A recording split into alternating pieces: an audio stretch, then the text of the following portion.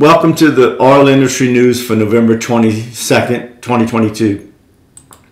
In the United States, crude oil is currently selling for $81 per barrel. Natural gas is holding steady at over $6 per MMBTU, and North Sea Brent crude is around $89 a barrel. Last week, the U.S. rig count came in at 782 actively drilling oil and gas rigs. So that's up slightly.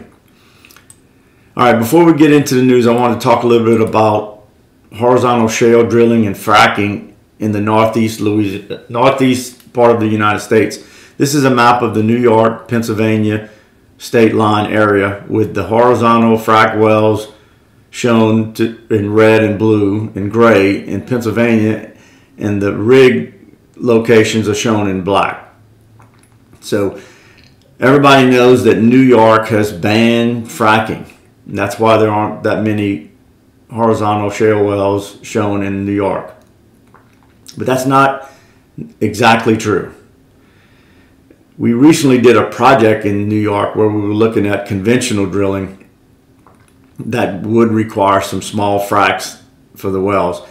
And so New York has not banned all fracking, just on the high volume 300,000 pounds of proppant and greater. So that eliminates the horizontal shale wells, which use millions of pounds of proppant. So you can frack in New York, but you can't drill the long shale wells that require millions of pounds of proppant. So in effect, they are banning the high development. But so you can see that Pennsylvania is developing their gas resources with many wells and many rigs, and supplying the country in the Northeast with gas that's desperately needed. So maybe they're doing it safely, so maybe New York can lift the ban on high volume fracs and let's get the gas out so we can supply the country for the winter with heating. All right, so some good news.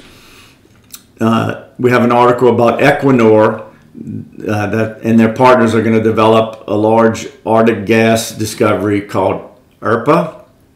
This field was discovered in 2009, and now they've went ahead and made the investment decision to spend $1.4 billion to develop the field and get the gas flowing by late 2026. So that's good news. That'll provide natural gas for heating and other things for Europe. All right, there's been some talk about a windfall profits tax on oil in the United States, and so this article talks about that, and there's a very low chance that that would pass the U.S. Congress. But anyway, just talking about it